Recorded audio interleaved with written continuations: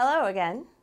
As part of our online education success series, in this episode of Explorations Learning Network, we'll be covering what you need to know about e-learning platforms. Hi, I'm Avi Anderson, and this is the Explorations Learning Network.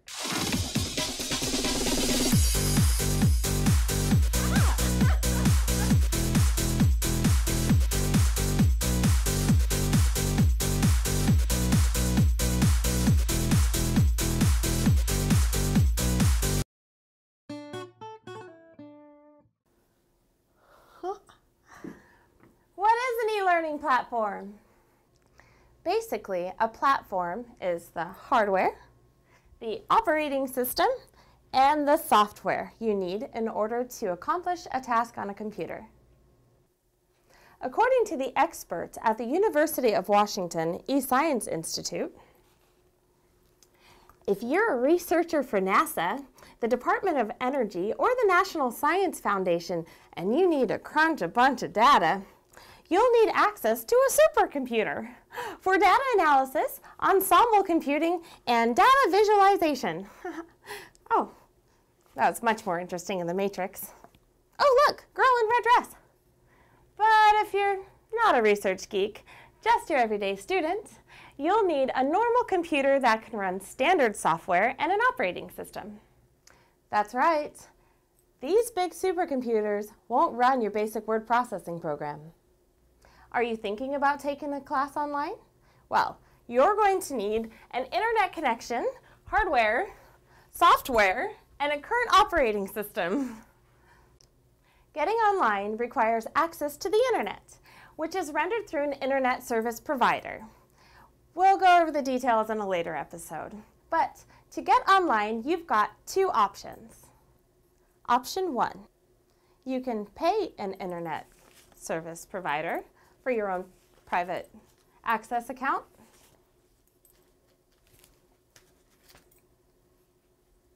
Or option 2, you can access the internet at free Wi-Fi hotspots. If you're a student at a college or university, you may have free internet access. Even some cool parts of your own city probably provide free Wi-Fi. And even at your local library. You can even get free Wi-Fi at local businesses, especially coffee shops and restaurants. This is the best part about getting an online education. You can be at your favorite place, chill out with a cup of joe, and be in class all at the same time. The most common computer platform is called the desktop. They're called desktops because, let's face it, unless you're a bodybuilder, these things are hardly portable. There are many different brands available. They generally fall into about two categories: Windows-based machines and Macs. Both work really well for online learning. Desktop computers are powerful, have space for lots of memory, and can either run one big screen or multiple screens. Having two monitors is a real advantage to online learning because you may need to research information from one website and at the same time be using that information to create a presentation or write an essay. Portability is becoming even less of a problem because public places such as your school, the library, or even your office have computers that you can use for your online classes. But some people desire even more portability. Online applications such as Dropbox even allow you to store and share your files across the internet. You can also carry your work on a portable media device such as a thumb drive or flash drive. Despite all of these advantages, like I said, desktops are not very portable. If you want to take your computer with you, you're going to need a laptop or a notebook. Again, these machines come in Windows or Mac. And the best thing about a laptop is that they're portable. However, they're usually more expensive than desktops, and you're probably going to have to spend a little bit of extra cash on storage space. And although you can add an extra monitor, especially when you use these at home, that kind of defeats the purpose of having a portable machine. If you're looking for true portability, you might want to invest in a tablet or smartphone. These devices, such as the iPad and the Galaxy Note, are extremely portable and can easily access the internet.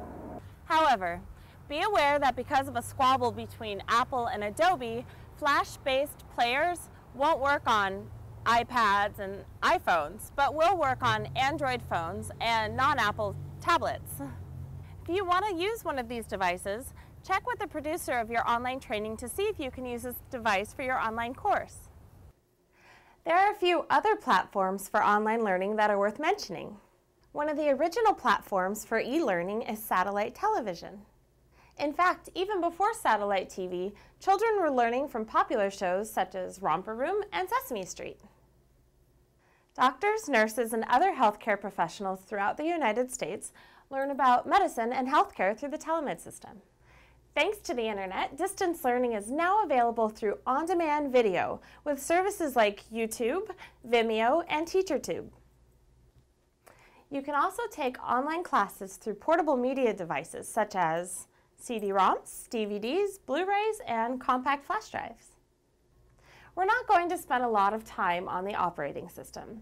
Just remember that the operating system is what allows you to interact with your hardware. There are many operating systems. The most common include Linux, Windows, Android, and the Apple iOS. You need a browser such as Google Chrome, Internet Explorer, Firefox, Safari, or Opera. Most online classes require you to use an internet browser. Don't worry about the cost. They're all free. You're also going to need an office suite. No, silly. An office suite is a group of software that allows you to write a paper, make presentations, and crunch data. You can buy an office suite, or you can use online versions for free. We'll talk more about this in a later episode. Finally, you're going to need an e-learning portal. Some of the more popular e-learning portals are Blackboard, Moodle, and Coursera. The portal is designed by an e-learning provider, and it's your way to access your online course. Okay, let's review. Your e-learning platform is made up of the following: an internet connection, hardware, software, which includes an operating system and an office suite, and an e-learning portal. Thanks for joining me today on our explorations of e-learning platforms. See you again on our next eVenture. The Explorations Learning Network is a production of Clark College and is sponsored through generous donations and the support of students and faculty. Mark Gaither is our producer and director, and this episode was sponsored through a Department of Labor grant administered by the Washington State Workforce Training and Education Coordinating Board.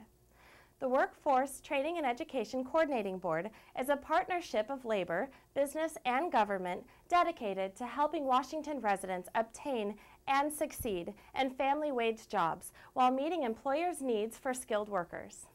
I'm Aviance Anderson for the Explorations Learning Network, advancing learning for the information age.